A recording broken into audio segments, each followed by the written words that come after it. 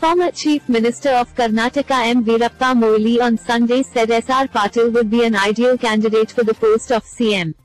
The announcement comes amid the apparent rift in the Karnataka Pradesh Congress's state unit chief D.K. Sivakumar hinted at becoming the chief minister of the state with the support of the Vakaliga community 2 weeks ago. So far, Siddaramaiah has been touted to be Karnataka's CM's face for Congress.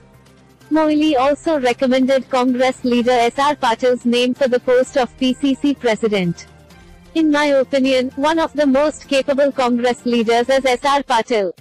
I had even recommended him to be made PCC president. He is also an ideal person to be made Karnataka CM, Veerappa Moily said at Patil's birthday celebrations on Sunday, July 31st. Earlier, former Karnataka CM and senior Congress leader Siddaramaiah had announced that 2023 assembly elections would be his last election. Former Chief Minister of Karnataka Siddaramaiah and D.K. Shivakumar have been at loggerheads for the CM post in Karnataka.